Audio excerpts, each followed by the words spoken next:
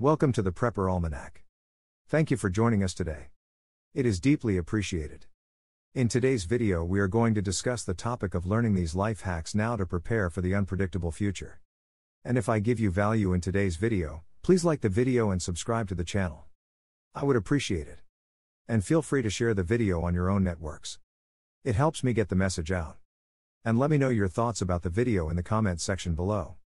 You've probably seen numerous blog articles and videos that list the latest life hacks.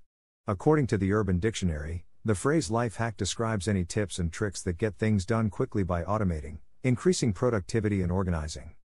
Long before the internet and social media, people were passing down life hacks. Some have become obsolete, but others still have relevance today. As you work to be more self-sufficient as a prepper, it may be time to revisit these century-old life hacks that used to be common knowledge to even be more prepared for the uncertain future. Please watch the video to the end, so if I missed any tips, you can add your thoughts to the discussion.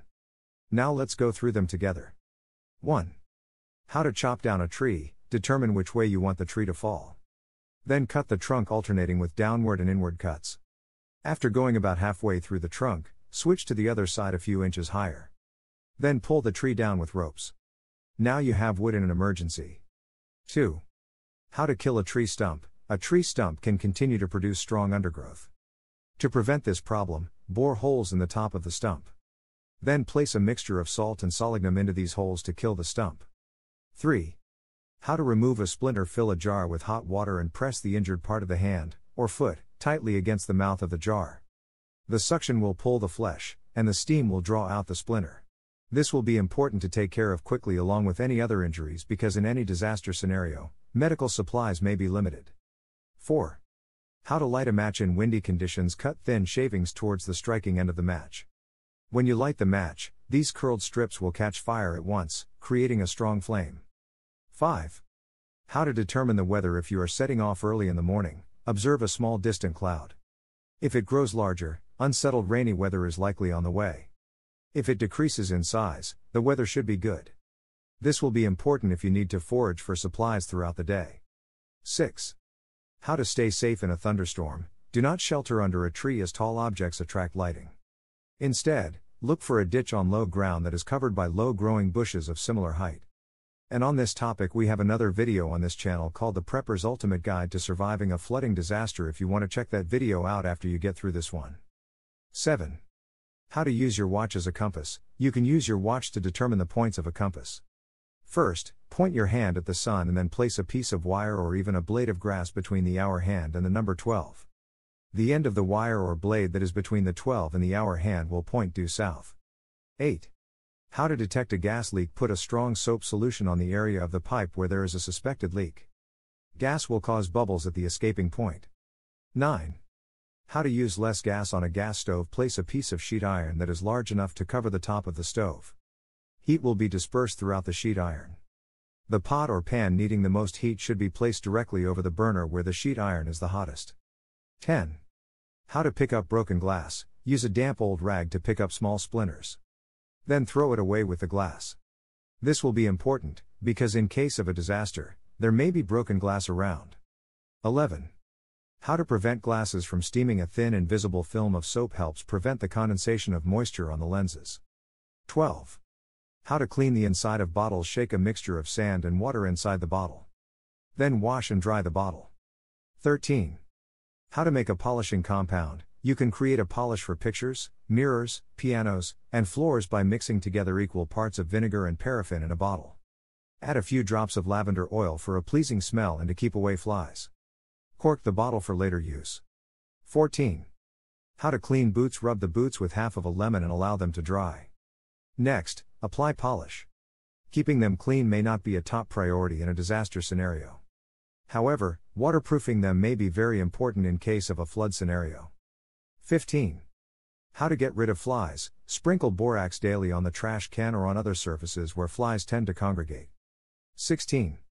How to keep plants watered. Fill a large bucket with water and place it a little above the level of the plants. Loosely braid several strands of wool together and immerse them in water. Now place one end in the bucket, weighing it down so that it touches the bottom. Place the other end on the soil. Use a separate braid for each pot. Please note, We have another video on the channel about harvesting rainwater titled How Preppers Can Harvest and Drink Rainwater if you want to check out that video after this one. 17. How to preserve eggs. Bury newly laid eggs in a box of dry salt and keep the box in a cool, dry place. 18. How to boil cracked eggs. If you add a little vinegar to the water, none of the contents will boil out of a cracked egg. And here is another topic where we have a video on the channel where we dive deeper called 29 Ways a Prepper Can Use Eggshells Off-Grid in a Unique Way. Check that video out too. 19. How to test butter for purity. Rub a little butter on a piece of paper and set the paper on fire. If it is pure butter, the odor will be pleasant. If it is margarine, it will have an unpleasant tallow smell. 20. How to stop a mad dog. Hold a staff, a walking stick, a handkerchief or a hat between you and the dog. The dog will try to paw down this defense before biting, giving you the opportunity to kick him. 21. How to remove particles from the eye. Gently rinse the eye with a weak saline solution until the particle is washed out. 22. How to remove a tight ring. Lather the hand with soap. Unless the joints of the finger are very swollen, the ring should come off easily. If it doesn't, don't force it off. Try submerging the hand in cold water. This reduces swelling and may make it easier to remove. 23. How to treat sprains. Elevate the injured joint and wrap it in cloths that have been wrung in cold water. The cold water will help compress the bandages. Rub the area with oil or liniment and re-wrap as needed. 24. How to rescue someone from drowning. Calm the person so that he or she does not struggle. Then turn the victim onto his back, placing your hand on either side of his face. Turn onto your back, holding the victim in front of you. Then use a backstroke to swim to the shore or to the side of the pool. Take care to keep the person's face above the surface of the water the entire time. 25. How to make a fire extinguisher. Dissolve 1 pound of salt and a half pound of sal ammoniac into 2 quarts of water. Pour solution into quart-size glass bottles. If a fire breaks out, throw 1 or more of the bottles into the flames. 26. How to measure with coins. You can do some rudimentary measuring with pennies. 16 pennies stacked on top of each other equal 1 inch and 16 pennies placed in a line equal 1 foot. 27. How to make a scout's tent. You can build a simple tent with 6 poles, 2 at the top lashed together and 2 at each end for support. Make a covering by joining together 4 squares of canvas, 2 on each side. You may spread other squares of canvas on the ground as a sheet. 28.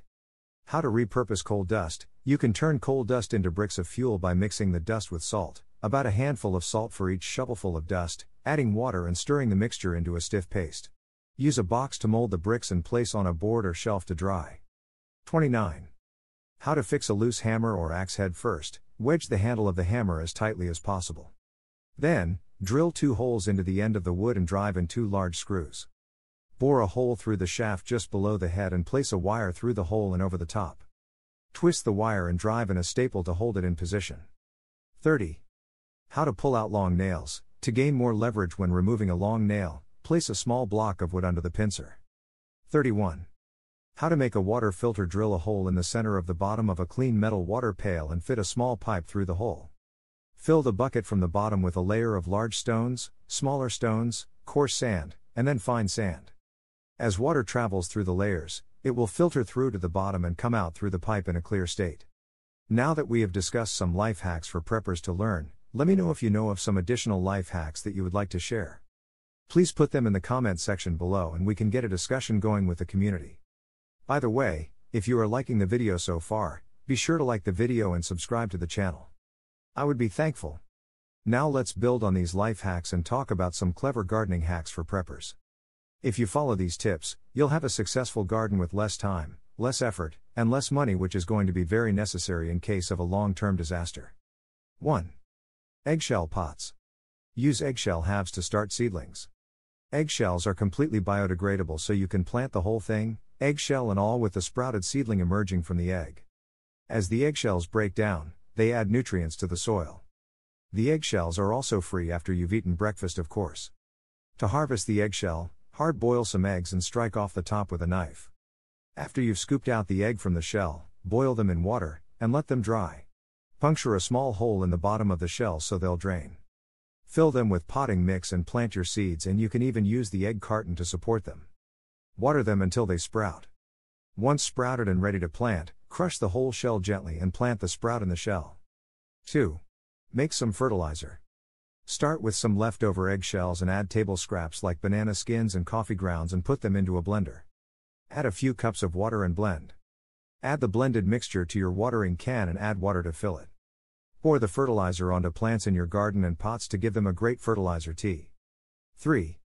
Stop losing plant labels. If you're constantly losing your plant labels and the instructions printed on the package, just punch a hole in the bottom of the empty package and put them onto a key ring.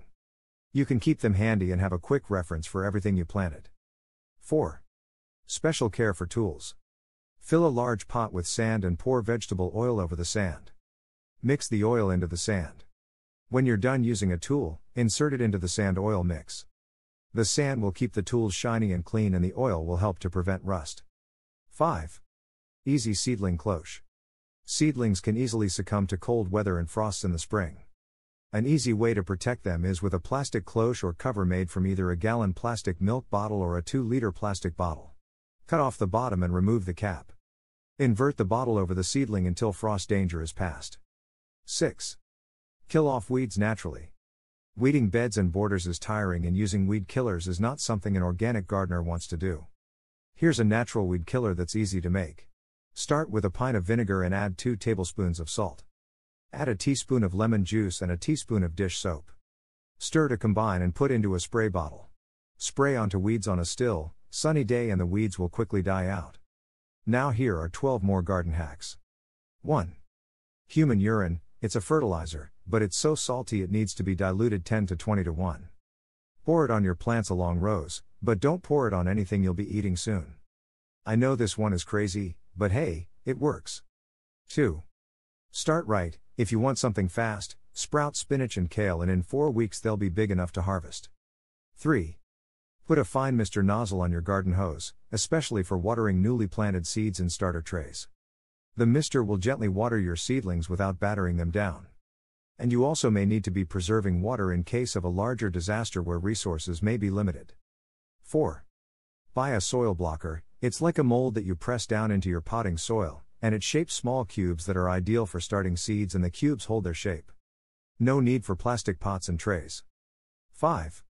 Seeds on top of the soil. You don't have to push your seeds down into the soil. Leave them on top of your soil blocks exposed to air in your greenhouse. This gives them an air start. 6. Try to use cedar as much as possible to both build your greenhouse and your starter trays. It costs a little more but lasts longer. 7.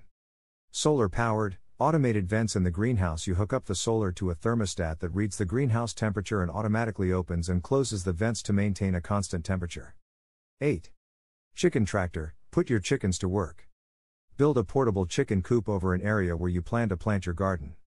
The chickens will scratch up the ground and their droppings will add a burst of fertilizer to the soil. 9. Broad forking. A broad fork is a large, 4-pronged pitchfork that you stomp into the soil in your garden to aerate the soil. This also helps water and nutrients to seep into the soil. 10. Use black garden paper. Want to keep weeds from growing in an area where you plan to have your garden? Roll out a sheet of black garden paper or silage over the area. The black paper will absorb the heat of the sun and cook anything underneath, including the weeds. 11. Grass clippings. Grass clippings do a great job of holding moisture and providing nutrients as they decompose. Grab a mound of grass, make an impression, and put the pile over and around everything you plant. 12. Garden cover. Some plants like cabbages are very susceptible to insect damage. A supported garden cover made from a woven material keeps the bugs out and lets the rainwater in. There we go, folks. Those are some life hacks and garden hacks for preppers to incorporate into their skill set to be ready for whatever disaster, collapse or apocalypse could happen in the future. As we wrap up today's video, if you have any questions or if there are any topics that you would like discussed in the future, let us know in the comments section below. We love to get video ideas from the community. And let us know what you think of today's video as well. We always appreciate input. Be sure to like today's video and subscribe to the channel to learn more about prepping and share the video with others that may have a passion for prepping or are curious about the prepping topic. In addition, to support the channel, feel free to click the thanks button below. And lastly, we have put some links to some prepper supplies that you might want to check out in the description below. Thanks for watching the Prepper Almanac.